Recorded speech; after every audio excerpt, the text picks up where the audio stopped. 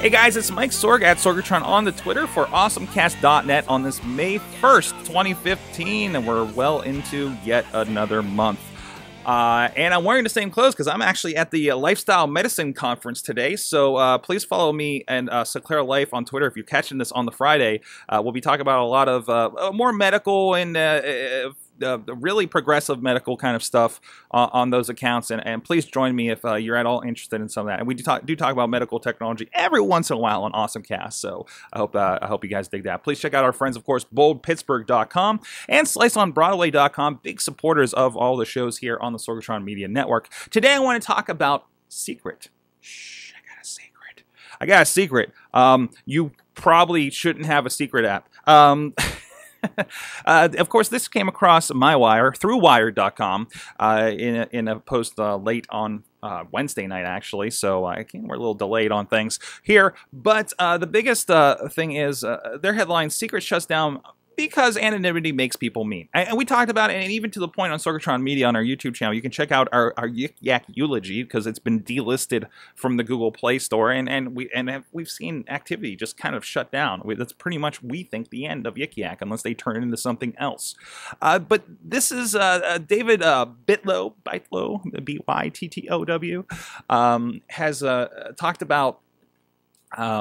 In his quotes, I believe an honest, open communication and creative expression and anonymity is a great device to achieve it, but it's also the ultimate double-edged sword, which must be wielded with great respect and care. Also, according to Wired, it doesn't address the bullying, explicitly, but the app eventually became what it eventually became is not what they envisioned when it started, and it became something that Silicon Valley ended up posting a lot of behind the scenes, not behind the scenes, but under the curtain kind of stuff that probably shouldn't have been out there in a lot of cases. A lot of companies would not have liked that, and again, you see that on Yik Yak, people just flailing out. Hey, you see that on YouTube comments, and Google's been trying to battle that for the last couple of years.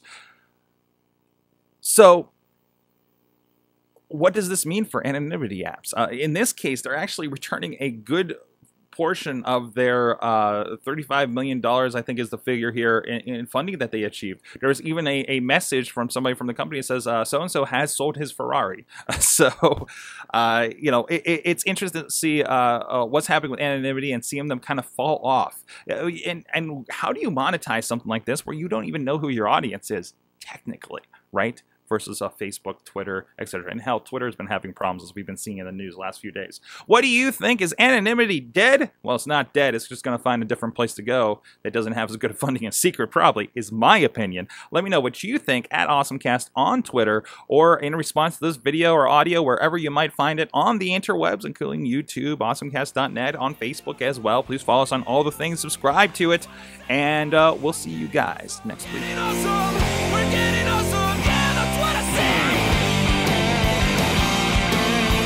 This show is a member of the Sorgatron Media Podcast Network. Find out more at sorgatronmedia.com.